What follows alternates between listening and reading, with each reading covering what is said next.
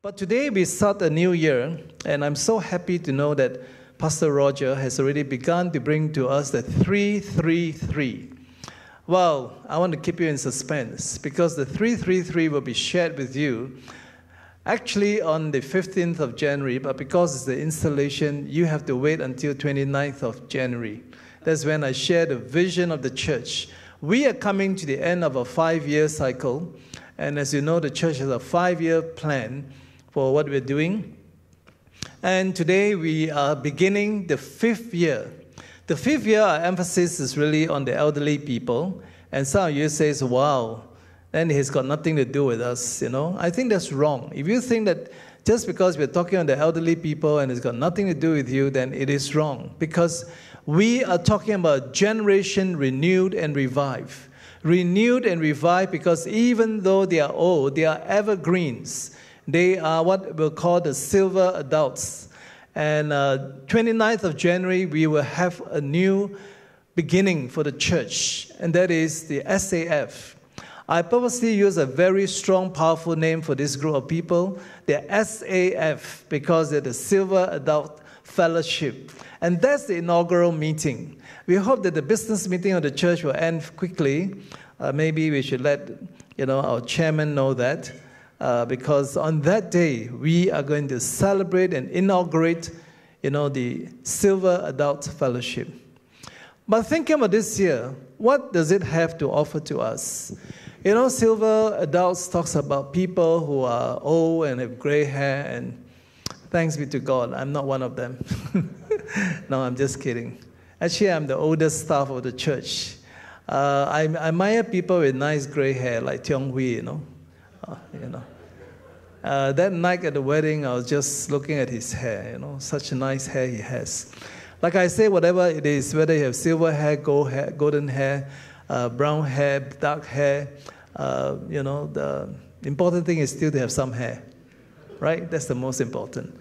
But thanks be to God, Ewan Brenner, in case you didn't know who it was, he's one of the most sexy actors because he didn't have any hair, all right?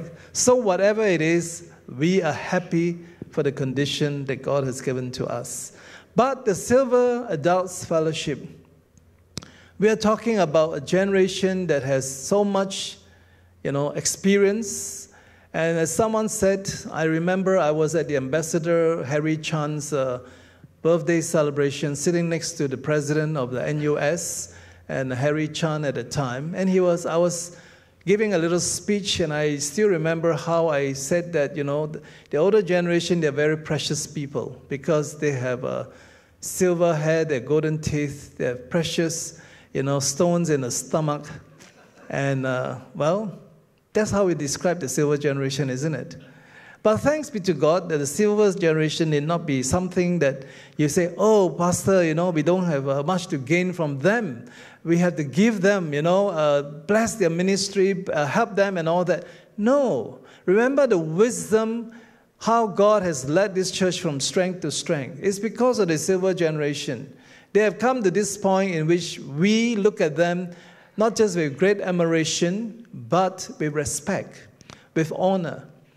This morning I greeted Mr. Tong. As you know, Mr. Tong is the oldest member of our church right now. He's 91 this year.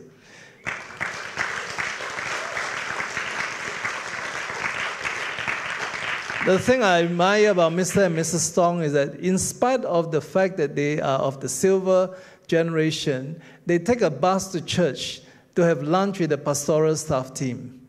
And then they also help us to reach out to the young people.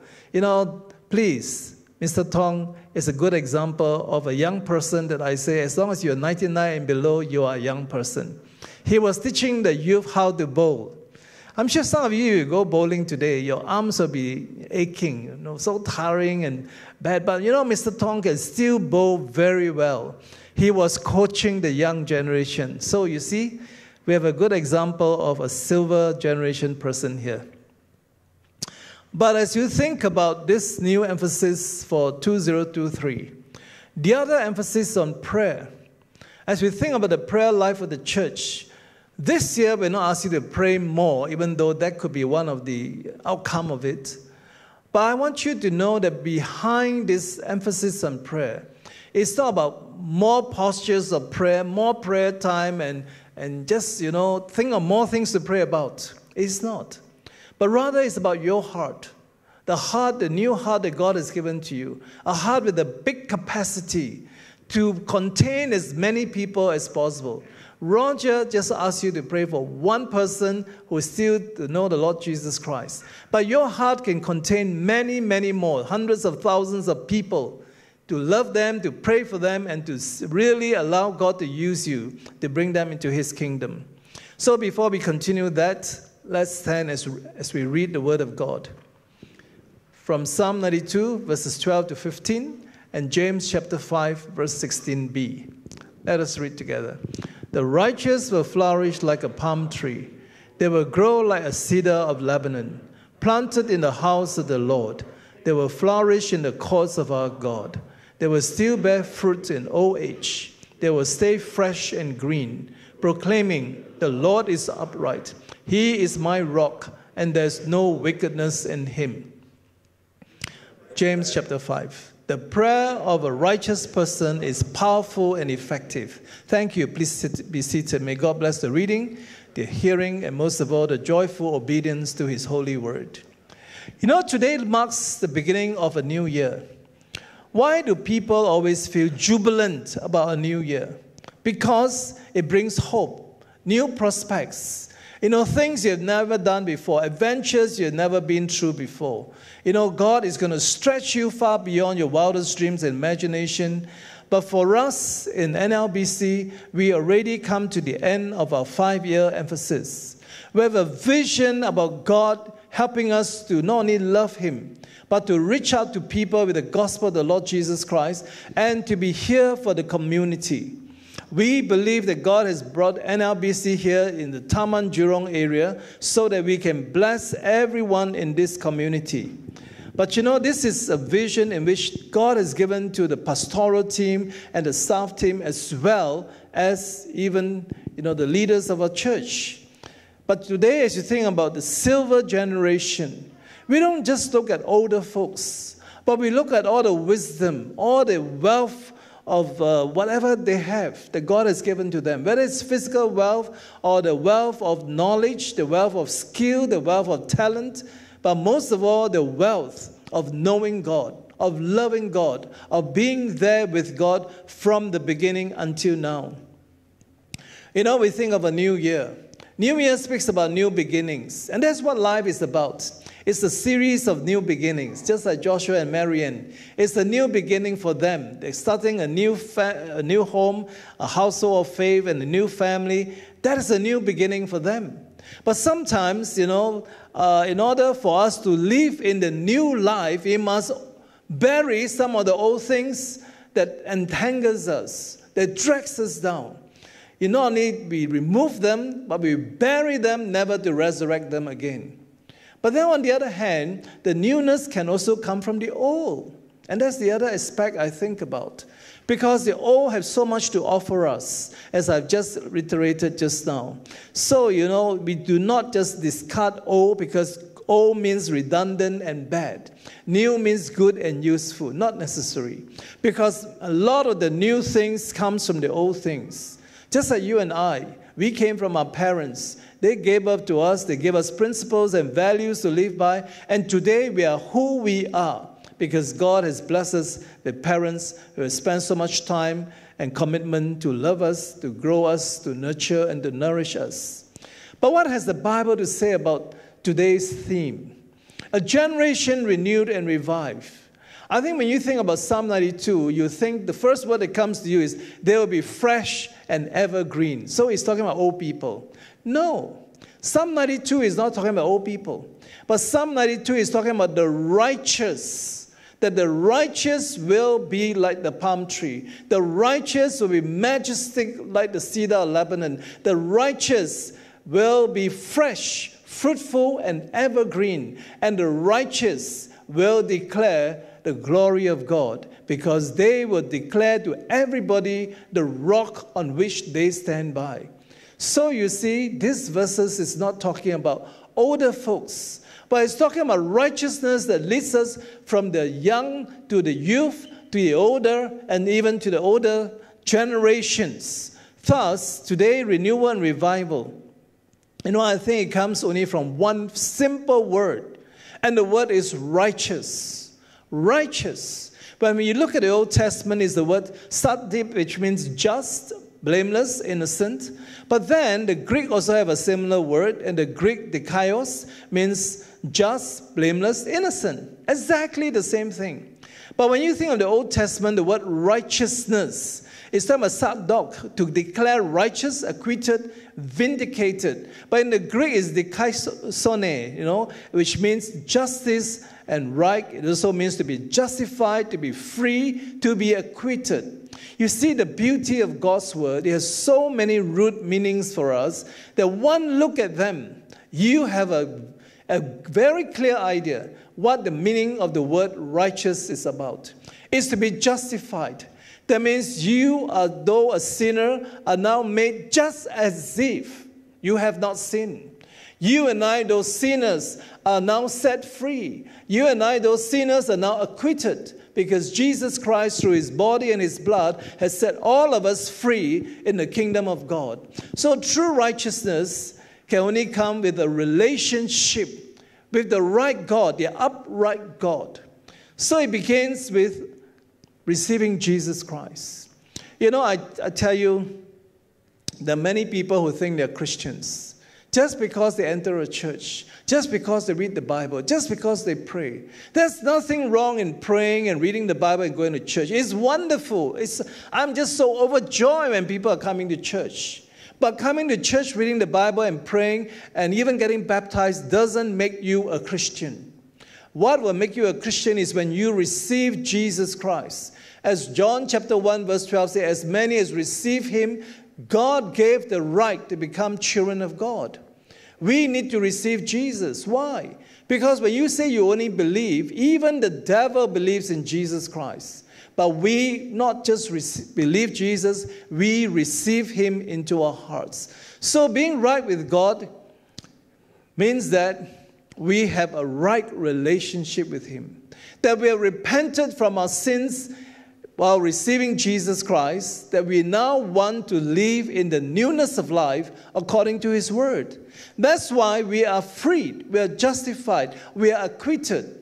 We are people who are considered as blameless, as innocent. Yes, we are still living sometimes inappropriately according to the word of God. We may still have some of our weaknesses. Sometimes we fall into temptation. But you know something? In spite of what we have done wrong, Jesus Christ gives us the power to overcome. Don't remain in that state. There are some Christians who feel that it's okay for me. As long as I'm a Christian, I have a passport to heaven, I can do whatever we want or I want. It's not true. That's a lie of the devil. Because when you have received the grace of God, all the more you love God, you will not do anything that will hurt God or break your relationship with God. So this relationship is so important. Do you know why? Because the right relationship with God will bring about right thinking, which will translate itself into right behavior. So this right relationship is how you know what is right and wrong. This right relation is how you know what is good and what is evil. Because when Jesus comes into our hearts, we are not just aided by our conscience. We are aided most of all by the Holy Spirit who indwells us. I think sometimes Christians still live under the Old Testament. We pray the prayer, take not your Holy Spirit from me. My beloved brothers and sisters, yes, King David prayed that prayer. He says, take not your Holy Spirit from me, because he sinned against God by killing Bathsheba's husband and also having a sexual relationship with her. And, he knew that what he did was wrong. That's why it says, take not your Holy Spirit from me. Because in the Old Testament, the Holy Spirit comes and go. But we who are living in the new covenant, the Holy Spirit is not just coming and going. The Holy Spirit indwells us. He influences our entire being. He intoxicates us. That's why, the book of God says that do not be drunk with wine. Do not be intoxicated with those small spirit, but rather be filled with the Holy Spirit. You know, the Word of God says exactly the same thing. Do not be intoxicated with the small spirit, but intoxicated with the big Spirit, the Holy Spirit Himself, who guides and directs our paths. So true righteousness can only be obtained when we are covered with the blood of Jesus Christ. You know that Jesus Christ died for your sins and He has covered you by His death so that you are made right. You know, the Chinese, I admire some of the writings of the Chinese because it reflects all the biblical teachings, not just from Genesis, but even this word righteousness. As you see in Chinese, you know, it's very clear. You know, I understand there's some issue with some hardware there, or software, whatever way it is. Don't worry, we are not controlled by that. The word righteous has this simple meaning of a lamb over me. Yang, the yang is Lamb of Jesus Christ, the Lamb of God, and me. When the Lamb of God covers me, that is righteousness. You see, even in the Chinese character, it shows us exactly what is the meaning that God was trying to convey to us. So renewal stems from being clothed daily with the righteousness of Jesus Christ. In my prayer just now, I talk about the armor of God. That one of the most important pieces of the armor of God is the breastplate of righteousness. Because this breastplate, it will really covers your heart. So it begins with your heart. Is your heart right with God? If it's not right with God, then everything else will fall into its own wrongful places. But when your heart is right with God, I believe that God will bring you to those high places which will honor Him and glorify Him. So being clothed with the Lord Jesus Christ, but what are some of the reasons and results of righteousness? I think Psalm 92 talks about it very clearly. Firstly, it says the foundation is in house of God. It is in God Himself. The foundation of righteousness is not because the laws of the land of Singapore, the laws of the land of Australia tells us this is right, this is wrong, or what is being spoken in Nigeria, what is spoken in South Africa, or what is spoken in Philippines, or what is spoken in Malaysia, what is spoken in Indonesia. I don't think it's about the laws of those lands, though we have to obey them. You know, once we were in Austria, we wasted so much time. Because when we passed our car through this Balat, you know, we didn't know that there was a certain timing in which they come out, and when they come out from the ground, you cannot leave the place. You only leave the place when you pay 100, euros to the police. So we had to go and look for the police station, pleaded with them. We don't read Austrian language. We don't know what it is. But the inspector has no concern. She can't even be bothered to talk to us because she said, pay up, and that's it. That's what she wanted. Because that's the law of the land. But today we're not talking about the laws of those lands. We are talking about God's foundation as found in His Word. That is foundational, that's fundamental, that's elementary, but that is the priority of our life. The foundation that is found in God. But secondly, it says it flourishes in the cause of the Lord. You know, righteousness results in being flourished. You know, that means we are blooming. You know, blooming in the house of God. This is where you belong. The house of God is where you and I ought to be. Beloved, it's so easy to come under the lies of the evil one and says, oh, it's okay, we can do our worship, in this place and that place. But why did God institute the church? God instituted the church so that as a local gathering of believers, a local assembly, we will do the business of God. Not just the business of worship, the business of breaking the bread and wine, the business of baptizing people, but most of all, the business of discipling people in the Word of God. So we flourish in the house of the Lord. And thirdly, another reason or result of being clothed righteous is that we are functional. Just like the palm tree. The palm tree is so useful. You know, I used to go up to Malaysia, the North-South Expressway, and I was thinking, my goodness, driving all this distance. After a while of driving, you know what happens to you? You and the road become one. Did you ever realize that if you're drivers? You know, after driving a while, you know, you just become one with the road. You're like you became the car, and the car became part of the road, and you become one altogether. Why? Because it's a long distance thing. You know, driving along there, what do you see? Palm tree on the right of you and palm tree on the left of you. As you go further, palm tree in front of you, and then as you go even further, palm trees behind you. Everywhere there's palm tree. But you know something of the palm tree? The palm tree is one of the most useful trees you can think about.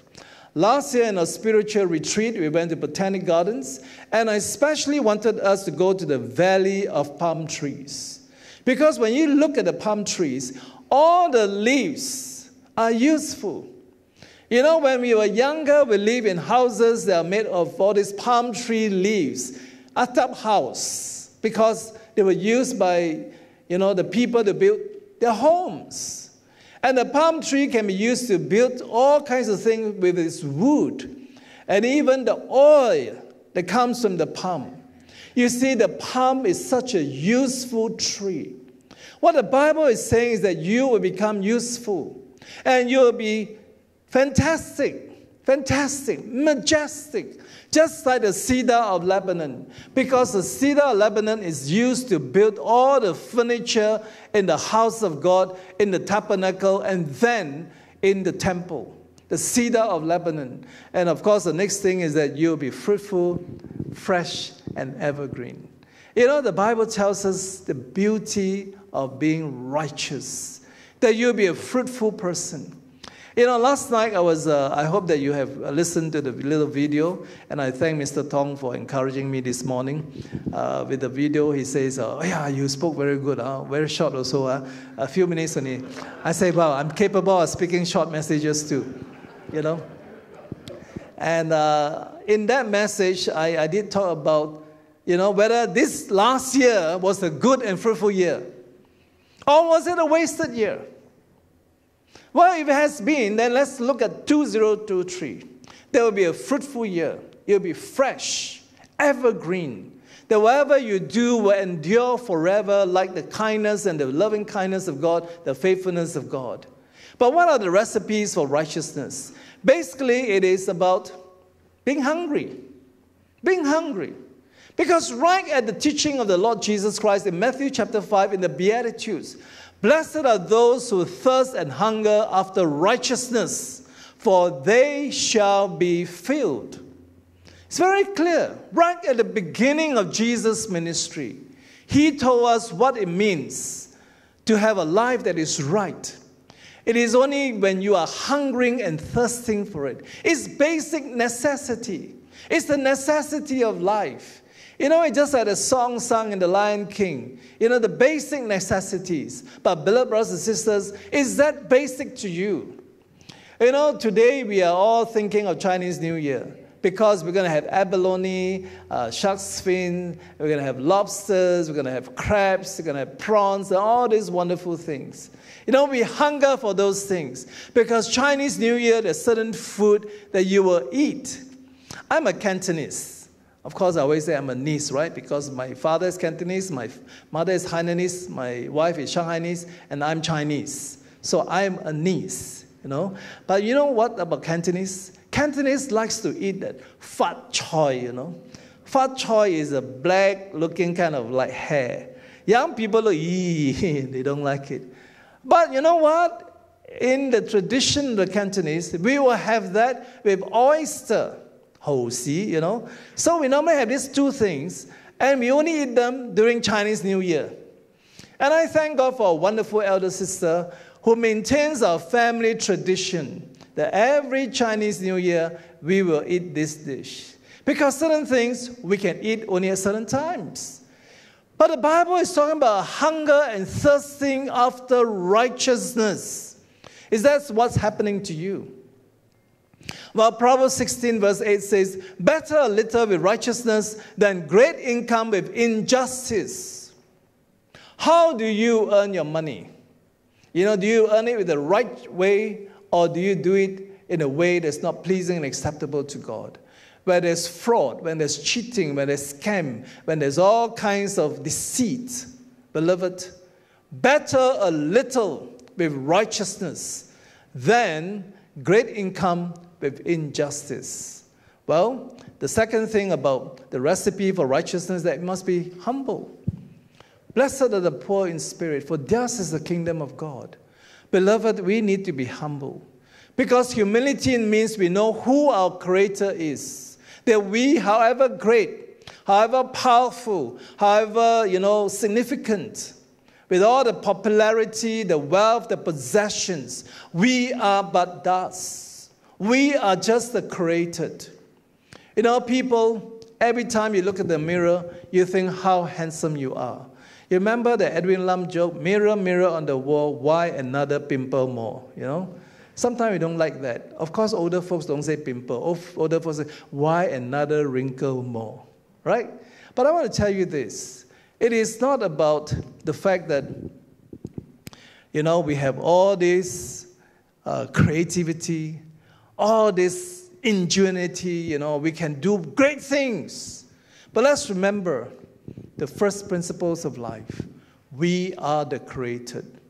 We are but dust. But yet God would make dust have such significance. And the greatest significance is He made us children of God because of Jesus Christ. So, right now, as you think about prayer for the year, let's never forget the prayer that we talked about since the beginning of this 5-year plan. Remember, we talked about praying 7:14. Praying in the morning at 7:14, praying in the evening at 7:14, because it's come from that verse from 2 Chronicles chapter 7, verse 14. If my people who are called by my name shall humble themselves and pray and seek my face, then will I hear from heaven and forgive their sins and heal their land. You see, God has only one condition for you and for me. When you come before Him, and that condition is humility. Beloved, humility. Humility is what God deserves and God desires of us. So the next thing is trust God. Because righteousness comes by faith in the finished work of God. Martin Luther, October the 31st, our church was especially crowded. Car park here was very crowded. Do you know why? It's not because of Halloween. It's because October 31st, the Lutherans celebrate Reformation Sunday. Reformation, when Martin Luther stood before the court, when the Pope and all these, great venerable people were before him. He dares to say, here I stand on the word of God. Because when Martin Luther read the word of God, he came to this passage in Romans chapter 1, verse 17. It says, the righteous shall live by faith. Not by what you do, not by all the good deeds, not by being the good person, but it's by faith in Jesus Christ. That's what it is all about. That's why faith is the only condition. And Hebrews chapter 11 says, without faith, it is impossible to please God, because whoever wants to come to God must believe that He exists and that He rewards those who diligently, earnestly seek Him by faith. Beloved, righteousness comes by faith. But today, as you think about renewal and revival, we think a lot about tongues of fire coming down. The whole church is set on fire. We're all wild. We're singing hallelujah and amen, I tell you, that's not what revival is. It's only one aspect of it. Because true revival comes when you have a right relationship with God every day of your life. It's not about certain days. It's not about just Sunday. Sometimes Sunday we especially behave ourselves because, it's the Lord's day, We mustn't say words that are displeasing to people. We must not do things that are wrong. But you know what? Sometimes over a parking situation, we get so angry. I've been a pastor for the last 35 years. So long. Yes, it's a long time. I started for wanting to be a full-time worker for just 2 years. I wanted to do national service for God. Since I spent 2 over years for the army, I might as well spend 2 over years for God. But this 2 over years have become 35 years, and I didn't expect that it's already 35 years. But I've been to church where we all worship God so beautifully, and next moment when you get down to the car park, somebody blocks your car, and this guy calls you by all kinds of 4-letter words, and the word is not love. Beloved brothers and sisters, is that how we should behave? In church? In the house of God? But then, sometimes we think that, I should only be righteous, I should only be goody-goody on Sunday. Other days is okay. Cheat on the coupon, cheat on the parking, cheat on, whatever. I remember telling you the story of how one of my friends, he's a big-time lawyer, he brought me to meet his client. And at the client's Chinese New Year lunch, all he was talking about was how he cheated his wife. He's got 2 capable assistants, and they will protect him when the wife calls. You see? Is that what it should be? I tell you, sometimes Christians, we do not live life the way God wants it to be. Like I say to you, my beloved brothers and sisters, there's no such thing as a bad Christian. Because if you are a Christian, you're supposed to be good. Jesus says, by their fruit, you will know them. A good tree will not bear bad fruit. A bad tree will not bear good fruit, because a good tree will only bear good fruit. And if you have the goodness of God in you, that's what I'm talking about. A renewal, a revival in your life is a life that's living according to God's word, that you are living righteous, you are living good, because the Bible says before you know Jesus, there is none good, there's none righteous, there's none that seeks after God. But thanks be to God, by His Spirit, we love Him. We want to be close to Him. We want to do what is pleasing and acceptable to Him. And of course, Abraham, he lived by faith.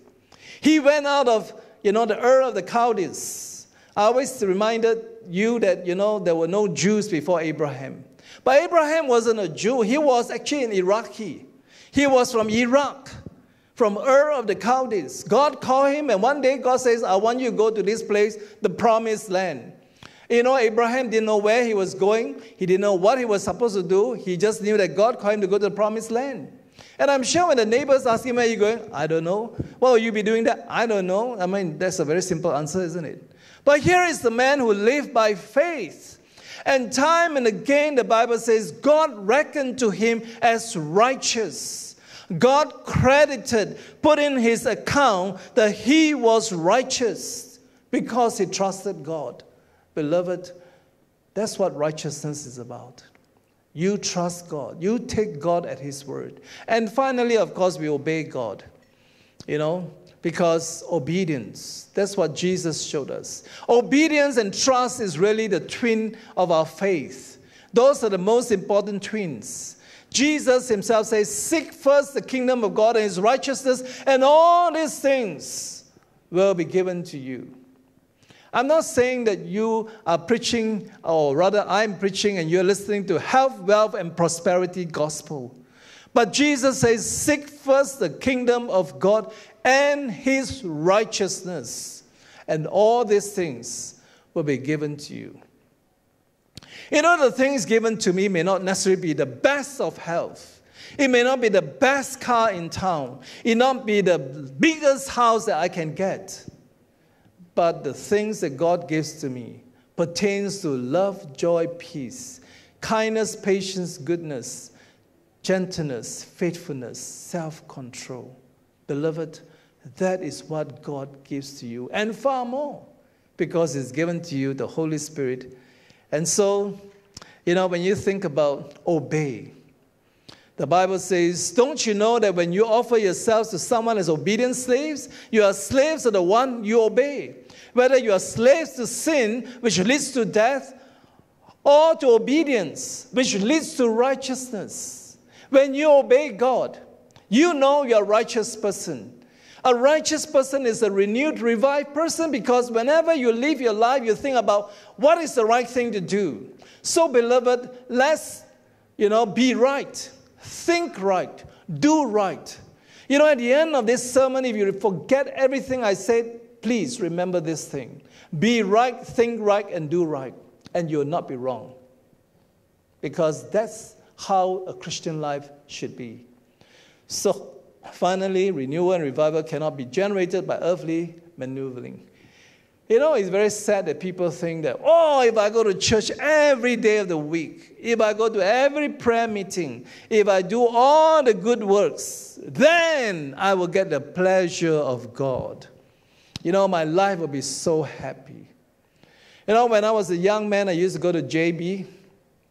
Every Saturday, we'll take a bus to the JB terminal because the terminal is very next to the Holy Trinity, Anglican Church. And there we'll help in the youth ministry and also to the community. But I remember one lady, she was dressed very shabbily. She was dressed with her clothes. But every Saturday, without fail, she'd take the bus with us to JB to do the work.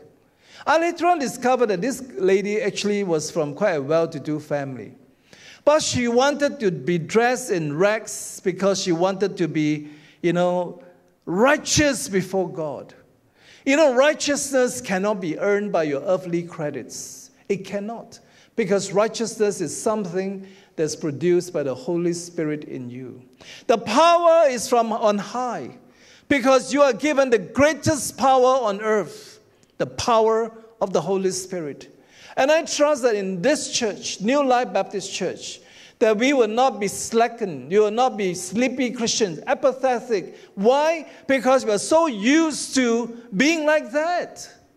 But when you come into the presence of God, when you allow the Holy Spirit to come and descend upon you, and the Holy Spirit is living in each and every one of you, let's arise. Let's be awakened to the person and work of the Holy Spirit. So what then can we learn this morning? Well, Psalm 1 says, the righteous delight in the law of God. It's so beautiful because it teaches us about righteousness. The righteous will not sit in the seat of scorners and all kinds of mockers, but the righteous delight in the law of God. And his ways are always the ways of God because it's like a tree planted by the river and is flowing and there's fruitfulness, there's abundance, and there's blessing.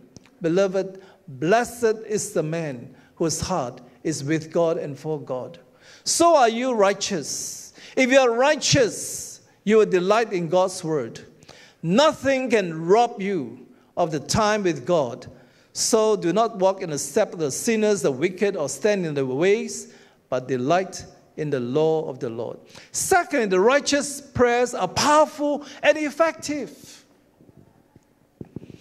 Yesterday was quite a quiet day for my wife and I. We just went to the supermarket to buy some NTUC necessities. So it was a rather quiet day. But then somebody so sweetly deposited a pot of porridge outside our house. My goodness, it was so tasty. It's abalone chicken porridge. But then it comes with a note. Pastor, today is the last day of the year. I want to remember you. Because you not only brought many of my family members, if not all of them, to Christ, you even married 2 of my daughters. You conducted their weddings. And most of all, my 103-year-old mother-in-law, you even had the courage to lead her to Christ. And I felt so touched. Because you know why? I didn't expect all this. I can't even remember something else she wrote there. She said, you know how my mother came to know Jesus? Because one day my mother was having this bleeding so badly. I called you, you came and you prayed for my mother, and the bleeding stopped immediately. The prayer of the righteous is powerful and effective. Beloved, God answers prayer all the time. God answers prayer all the time. But sometimes the answer is not the way we want it, because we only want a right, good answer. Must get well. Must be flourishing. Then is God's answer. But if it's something not so good, then it's not God's answer. But thanks be to God that the Lord answered my prayer and healed that older woman immediately, and she got converted. It is something I've forgotten even in my own mind. I was reminded yesterday with this little note. But beloved, it shows the power of God. As I say, there's nothing special about the anointing oil that I use, nothing special about my hand, nothing special about my faith, nothing special about my prayer. It is the power of God that was given to heal that older lady. And God gave her the salvation. Praise be to God. You know, this past week, 25th of December, 2022, must be one of the greatest moments in the Tan family. Because James Tan, his father, whom we have been trying to win for the kingdom, finally, he prayed to receive Jesus Christ as his Lord and Savior. Oh, glory be to God.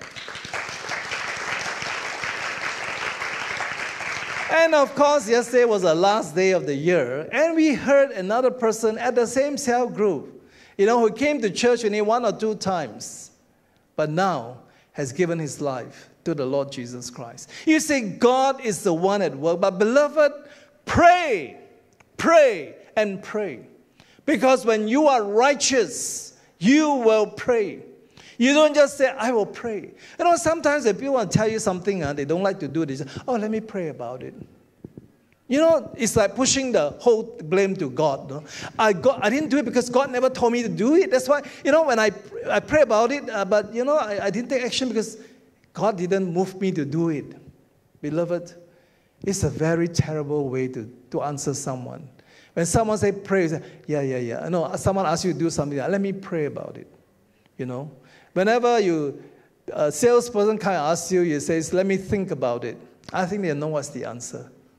So pray. The prayer of the righteous are powerful and effective. Righteousness experiences exuberant joy in Christ. Because in Psalm 85 verse 10, the Bible says that righteousness and peace kiss each other. Love and faithfulness are united together. And not only that when you are righteous, you shout joyfully before the King of Kings and the Lord of Lords. A joyful person in the Lord Jesus Christ, first and foremost, is from a righteous heart. A heart that is pure, a heart that is blameless, a heart that is innocent, because it's a heart solely living, wholeheartedly given to God. And fourthly, in righteousness, the natural posture is to proclaim or declare that God is upright and there's none beside him. Recently I was speaking in some evangelistic meeting, and I asked myself, should I use the same phrase I always say? Jesus Christ is not one of the saviors of the world. Jesus Christ is not the best savior of the world, because Jesus Christ is the only savior of the world. Sometimes I feel that because of the context, the people, I say I better not say, I think that's not the right thing to do. Because people might get offended when you say that Jesus Christ is the only Savior of the world. But that's the truth. There's no truth greater than this. That is truth in itself, because Jesus Christ loves you. That's the greatest reality in life. Beloved, let's declare. And finally, the righteous blesses and exalts the nation. The word of God says when a king's heart is right, the nation will be right. But in, Proverbs 14 verse 34, it says, righteousness exalts a nation, but sin condemns my people. Sin disgraces my people. Sin is an abomination to God. Beloved, your righteousness is not just for yourself. It's not just for your family. It's not just for your community. It's for the whole nation. Because your righteousness will bless and exalt the nation. So let us be right before God. As I was thinking about this renewal and revival, we would think that, every time pray for revival. But what is revival? Revival is simply that you be right, you do right because you think right. That's what it's about. When you're right with God, you're doing the right thing according to the laws of God, and you are doing the right thing in obedience to the promptings of the Holy Spirit. That is how You are renewed and revived, beloved. Let us pray.